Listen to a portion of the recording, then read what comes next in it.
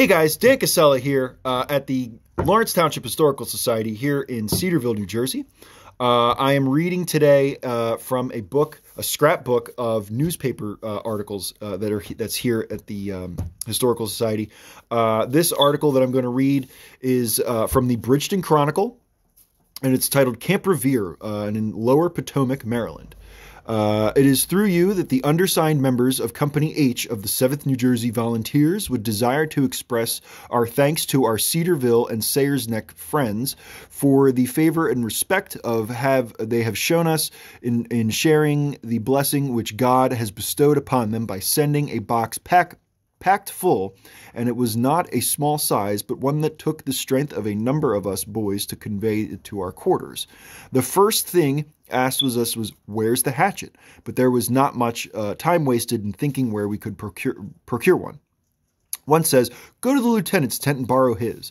We wish our friends to know that it was not repeated, for legs appeared too willing to do their duty immediately. The hatchet was procured, and at once we made our way into the box. There we found a list of the names of the kind donors, and after reading the few orders which we could not help seeing upon removing the lid, we forthwith proceeded to execute them without further delay.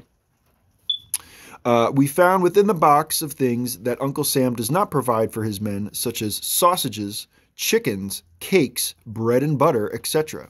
And the last we came to a turkey, nicely cooked and ready for eating. This we agreed to give to our esteemed captain, J.H. Willits, who with us desires to send his esteem and regard for those of our friends who have been so kind in remembering us, although we are separated from each other under such very peculiar circumstances.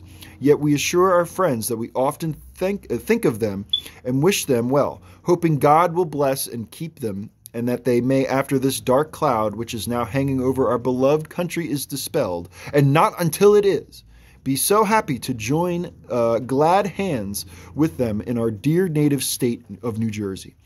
And we, with our friends, hope and pray that this soon comes to pass. Signed, Albert B. Bateman, Joseph Burt, Benjamin F. Ogden, Elmer B. Ogden, Elmer Demont, Joseph H. Diver, and Lorenzo Painter.